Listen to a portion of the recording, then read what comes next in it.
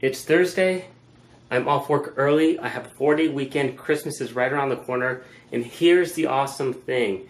Today's the last day where Thunder Valley Casino is doing their promo for the holiday season leading up to Christmas, where they're giving away free stuff every hour at the poker room. So today, every single hour, they're giving away $400 to one lucky person playing, and 2 lucky people are going to win an electronics package worth $4,000.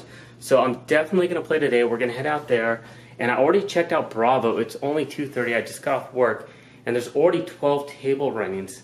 Last time I went out there in the middle of the week, there was like 3 or 4 tables running. So I guarantee all the regs are out there. Everybody that plays there is there trying to get their shot and their chance at winning this promo. So yeah, so that's what we're going to do. We're going to head out there. I'm going to go pick up my mom because she wants me to pick her up from my sister's house since she's over there watching her kids. Then I'm going to drive to their house, pick up my dad, and we're going to head out there and we're going to get on the tables. So hopefully I'll get lucky. Either me or my dad will win some extra money off of their promo, or we'll just have fun playing poker. So I'll see you guys out there in a little bit.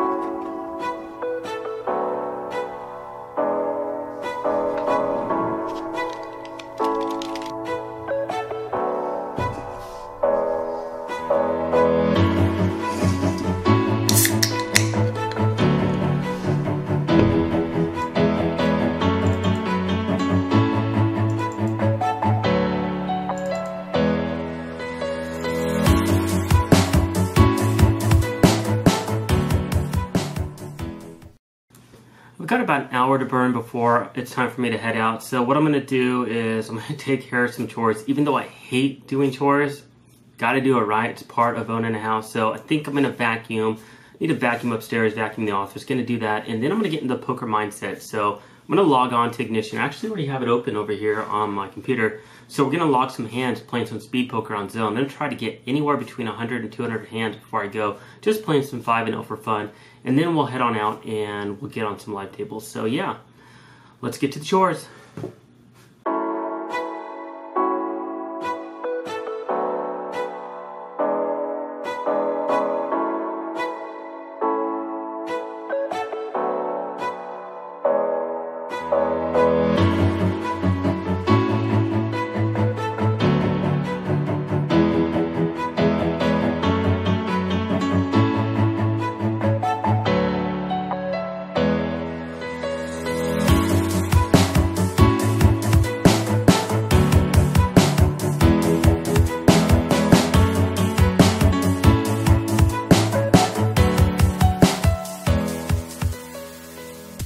So we ended up getting to the casino around 6:30, and luckily I called in ahead of time because I knew they were super busy. There were currently 14 tables running when I called in and got on the wait list, when there were 5 people on the wait list for 3-6.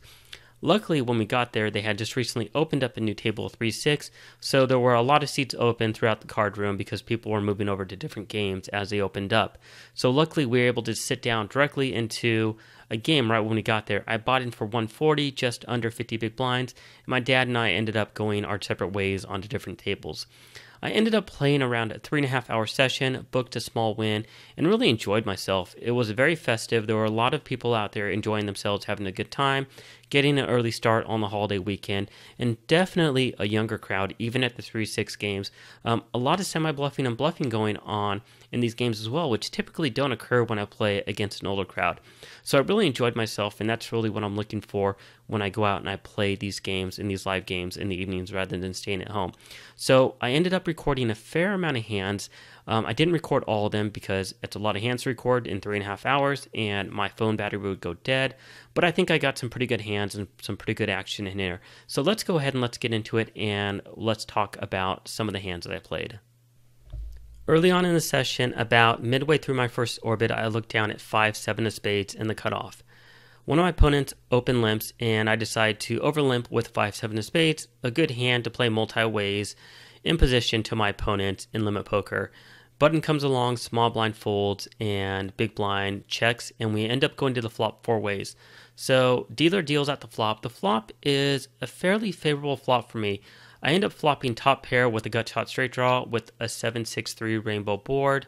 I lead out, and button calls, everybody else folds. We end up going to the turn. The turn is a relative blank card. It's a deuce. It doesn't really improve my opponent unless he does have the 5-4, which I block. So I lead out again with top pair, the gutter straight draw, and he ends up going into the tank. So he thinks about it, finally mucks his hand, and I end up taking down a nice little pot. This was my second win of the night. I ended up chopping the pot just before that, so it's always nice to take down some hands early on in the session. So in this hand, I end up looking down at pocket nines in early position, and I open raise to 6 from early position. Now, this is something where people can get a bit stuck on what they should do in limit poker. With hands like pocket 8s, pocket 9s, and pocket 10s, I think we should be open raising in early position. However, if we're in late position, there's multiple limpers already in the pot, we should just turn those hands into a set mining hand just because there's going to be a lot of bad flops. We definitely don't want to take hands like pocket 8s, pocket 9s, and pocket 10s and open limp first in. We do want to raise to try to thin out the field a little bit, even though a lot of people are going to call. But I often see people open limping. I even see people open limping pocket queens, pocket kings, and pocket aces in limit poker, which I don't like at all. It's a terrible strategy. If you don't want to be the first one in open limping strong pocket pairs like that, because you lose a lot of equity when you go multi-ways. So anyways, let's get back to the hand. So I end up open raising, and we end up getting 3 different colors. So 2 people in position to me, and the big blind decides to come along. Now we go to the flop. The flop is a king 5 deuce rainbow. Not really a great flop for me. Big blind decides to check. I check as well. And my 2 remaining opponents decide to check back as well, which is a good sign for me, which tells me it's very unlikely that any of them have a king.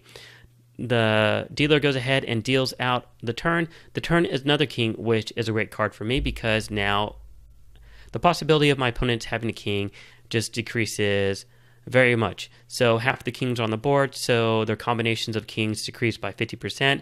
So the odds that I have the best hand goes up a lot. I end up getting a caller. We end up going to the river. The river's a great card. It's a 5. It double pairs the board with kings and 5s. I'm hoping that it'll calm me down with an ace high or a smaller pocket pair, maybe even a queen. And so I end up betting, hands up mucking, ended up showing him pocket 9s, and we take down that pot. In this hand, we end up looking down at a really good premium hand. We end up getting big slick suited in middle position. So it folds around us. We open raise to 6. Typically something we would definitely want to be doing with our premiums. And everybody else ends up folding except for the small blind. Small blind, who is a fairly active opponent. He's somebody that's been playing in a lot of pots. For an online player, I would give him a VPIP of close to around 70%. So he's been super active. However, he's been very aggressive with semi-bluffs as well, and also value betting middle pair, value betting really thin. So I'm very happy to be in a pot with an opponent like him. So we end up going to the flop heads up. It's a very favorable flop. The flop is a king high dry board texture. I believe it was like a king 9 low card with a rainbow. So with top pair, top kicker, I fire out a continuation bet for value. He calls very quickly. He checks the turn. It's a blank. Again, I lead out for value. He calls very quickly, and we go to the river. It's another blank card. Really doesn't change much. Really dry board texture. I fire a third barrel for value, and he quickly mucks his hand. He just looks and throws in the muck, and we take down the pot, and I show him my top pair with a pair of aces, and he says, yeah. I believe he told me that he ended up having a middle pair that he ended up folding. In this hand, we are in the big blind, and we end up looking down at a premium hand. We end up looking down at rockets. So by the time it gets around to us in the big blind, under the gun limps. Several people also limp into the hand, and we look at aces, so of course we raise it to 6. And everybody that's in the hand decides to come along and decides to call. So we end up going to the flop multi-ways. I would say it was either 5 or 6 ways. The flop is a pretty favorable flop. It ends up being Jack 9-4 rainbow. So we get value from people that have straight draws. We get value from people that have top pair. We get value from really stationary people and sticky people that have middle pair. So of course we lead out for value with our pair of aces with overpair. An opponent directly to my left throws out a raise fairly quickly, It folds all the way back around to me. Of course, I call. When he makes this move, I am a bit wary of my hand. Yes, he could have a set of nines, a set of jacks. However, he has been somewhat of an aggressive opponent in limit, but I have seen him limp in with premiums as well. However, sometimes he's raising them. So I think he has combos of jacks sometimes. He definitely has combos of pocket nines, 4 sets of nines, and he also has combinations for the set of fours as well. So we do have to be wary about him having sets. We also have to be wary about him having 2 pairs, such as jack 9. However, he can also have something like an open-ended straight draw where he's trying to play aggressively against me. Now, he could also have top pair, top kicker, and he could potentially be raising for value with that, but I don't know how often somebody at limit will be doing that. So he bets, I do call. The turn ends up being a blank. I check, he bets, I call, and the river is a king. I check, and he ends up betting. And I think this is where I end up making a mistake here on the river when he continues to fire these barrels on multiple streets, especially when the king comes. I think I should be folding this river. However, getting the pot odds that I'm getting in playing limit where if we add up the pot, it's going to be very favorable pot odds, probably something like 7-1 or like 8-1 on my money, where I only have to win somewhere between like 11% to 15% of the time. However, I don't know if I even win that much of the time when my opponent just keeps barreling into me. So I end up making the call, but I'm very wary of the call, and he ends up showing pocket nines. He ends up flopping a set of nines. So, I mean, I guess that's really the dilemma of playing limit, is that you're getting such great pot odds to call, but even on a dry board texture like that, where you think, well, I only need to win this much, but what is my opponent really just barreling into me on several streets after he raises, especially when the king hits the board on the river?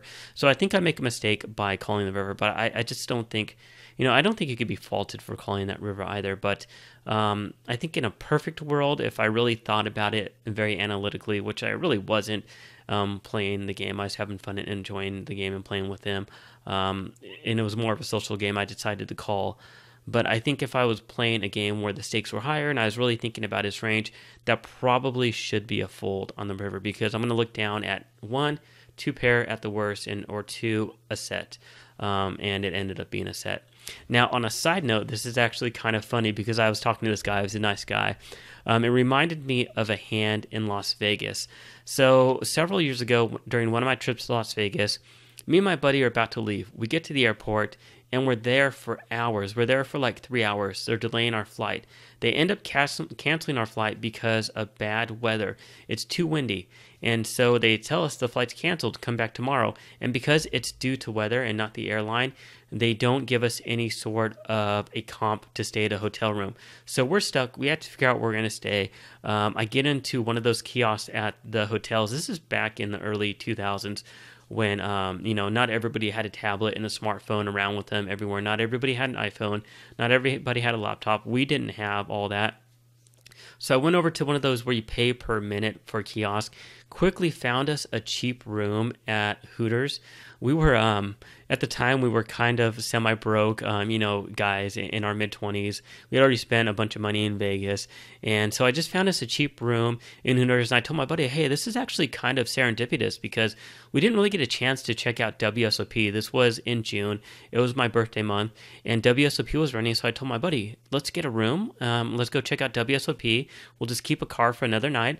And then we'll go play some poker. So we ended up getting a room, checking in. And it was just at the Hooters back in the days. This room was just a dump. I mean, it was just terrible. I hated it. I don't know how it is now because I haven't stayed there since, but I think it was like $30 or $40. I mean, I guess what do you expect, right? It's somewhere to lay your head at night. So we end up going over to watch the WSOP. We end up watching the WSOP for a while. It's pretty cool, walking around the room and checking out everything. They had on the top stage in the convention hall, they ended up having at the Rio in that big area, they had a final table running. I don't know what it was. I didn't notice anybody, but you could actually go up there, and they really didn't have a rail, so it must have been a smaller event. And we ended up watching that for a bit. Then we ended up going over to the MGM to play 1-2 no limit. I didn't have that much money left, and in one hand, I end up looking down at pocket aces. An opponent raises in early position. I 3-bet with pocket aces. He calls, and we end up getting in on the flop, and of course he flops a set of nines. And so I was telling this guy, because it was kind of funny, I ended up getting stacked with aces, and it just reminded me of that Vegas trip, and I told him about it, and it gave me a chuckle, and I said, hey, at least it was only limit, and I only lost $24, so it's not that big of a deal. But anyways, yeah, that was kind of like, I guess, a side note, kind of went off on a tangent, but just reminded me of a funny story in Vegas where our flight got canceled. We thought it was going to be serendipitous because we could check out WSOP, and I ended up getting coolered for the rest of my money. I was kind of broke. I really wasn't rolled to play 1-2 in Vegas, but I was playing anyways because I was having fun in my early 20s. Ended up coolered, lost the rest of my money, and pretty much called it a trip with my gambling, and ended up going home with an empty wallet for poker. But anyways, yeah, let's jump into the next hand. In this hand, we're in the big blind, and we look down at a very nice hand in the big blind. So big blind special, ace king offsuit, and by the time it gets to us, there are two opponents that have limped in. A small blind decides to fold. I raise it up to 6, and the aggressive opponent that's been playing a lot of hands with me, the guy that I said had around a 70% VPIP, he decides to call. The other person, an older gentleman, decides to fold. The flop is not the best flop in the world. It's not the worst flop in the world. It's an 8-8-5 flop, so I think I could have the best hand. However, I don't know how much fold equity I have in limit, so I decide to check out of position, and he checks back. And the turn is interesting. It double pairs the board. So now it's 8-8-5-5. And at this point in time, I decide to check back again. However, I think I make a mistake here. I think I should be betting here for value because if he has any sort of a pair, I'm assuming he probably would have bet the flop. And on the turn with ace high, I think I can bet for value because pocket or a pair of 8s and a pair of 5s with 2 pairs on the board with an ace kicker is probably going to be the best hand. I check back. He checks back again. And the river is another 8. So there's a full house on the board. At this point in time, we're chopping. He's not folding. I'm not folding. We don't want to bloat the pot with more rake. So we end up checking it down. I show ace king, and he shows 6-10 suited. So I ended up letting him get to showdown where I should have bet the turn and made him fold his 10 high, and I would have taken down the pot. So I think it was a mistake on my end. However, do I think he would have folded there was double paired with a 10 over? I don't know. This guy's been pretty active. He's been making a lot of calls. So it's hard to say, but I do think that was a mistake. But we end up chopping the pot, so it's not a huge deal. In this hand, we are in, I would say, middle to late position, middle position +2 or middle position +1. I look down at Jack 10 offsuit, perfectly playable implied odds hand for a table that's playing multi-ways. So I limp in, button calls, small blind completes, big blind checks, and we end up going to the flop. On the flop, it's a fairly favorable flop. Small blind checks, big blind bets, and we look down. The flop board texture is Jack 9-7 rainbow. So we end up flopping top pair with a gutter for the jack high straight draw. So of course we decide to call. Our opponent in the big blind, the person that decides to lead out, this is an opponent that we've been playing a lot of hands with. He's been fairly active. This is an opponent that I said has around a 70% VPIP that's been semi-bluffing a lot, and he's been value betting very thinly. So I make the call fairly quickly. Button calls, small blind calls as well. So nobody folds.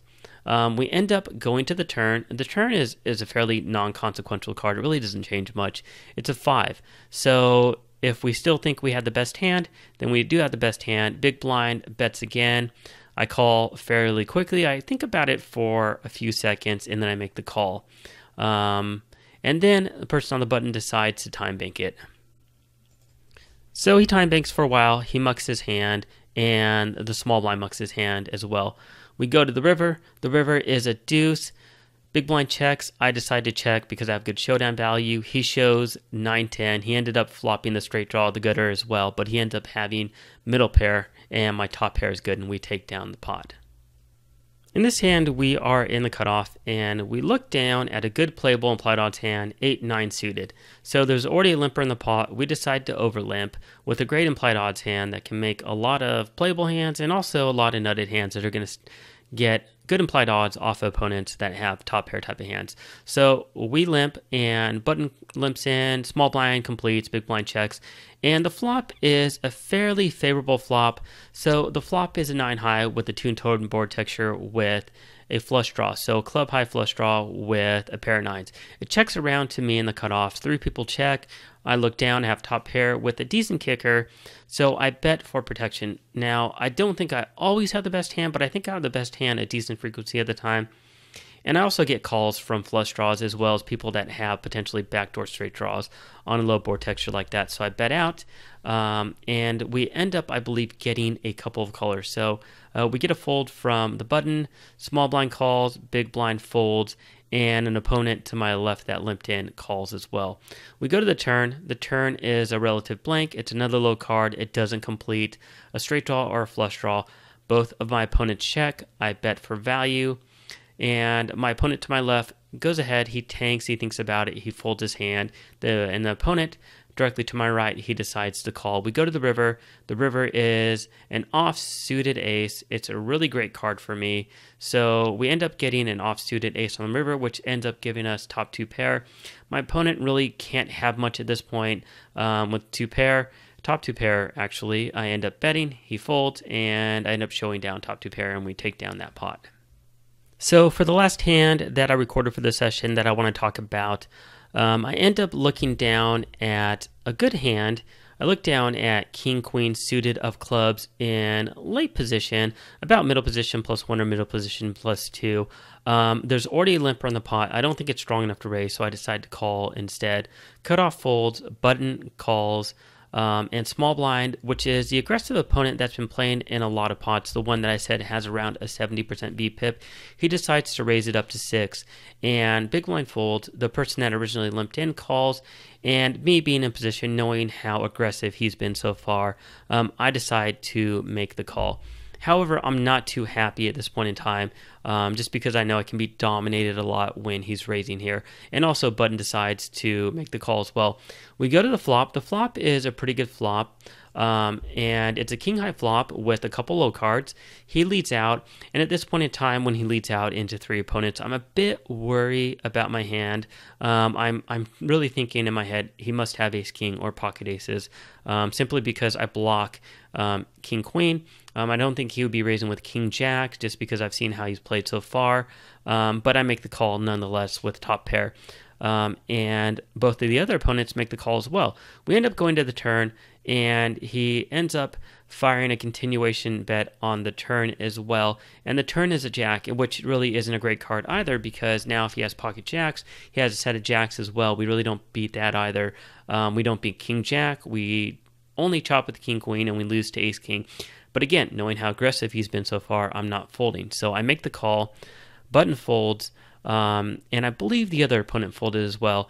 We go to the river. It's just a relative blank river card. Again, he fires a third barrel, so he bets again. And I think for a minute, I kind of tank and think, well, should I make the call? And I make the call, and he ends up showing up with pocket 9s. He was just trying to make me fold, and I show down with top pair and take it down. So against any other opponent, I think against most opponents, somebody that probably isn't as aggressive to him, I might actually fold that river, but just knowing how he's played so far, and I saw him playing so many hands where he was bluffing a lot and semi-bluffing a lot, and value betting very thinly, several times with middle pair, that I felt like that was a pretty standard call against him. However, against other opponents at the table, I actually made some pretty nitty folds. I folded top pair. I've seen people actually, one guy sitting a couple seats to his left, ended up open limping pocket kings. He luckily won that hand. Another hand, he ended up flopping the flush with 5-6 suited or 5-7 suited, and he ended up check calling the flop, and ended up checking down to the river, playing it very passively. But I knew that that guy only played with nutted hands and stayed in the pots with nutted hands. So against him, I was folding, but against this guy, I mean, just knowing the way that he played, I think it was a fairly standard call, and we ended up taking down that hand.